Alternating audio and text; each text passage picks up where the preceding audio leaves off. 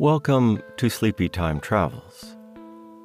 I've long wanted to know more about Ezra Pound. I'd heard he was a rebel and made some enemies, but never read anything of his until now. The selections for this episode are from his Pavannes and Divisions, a wide-ranging and eclectic collection of criticism and review. His wit and Ginsu's sharp tongue, or pen, will make you chuckle in and among the serious points he makes. Pound was instrumental in the founding of the Vers Libre movement and writes inspiringly about the difference between the true artist and the amateur.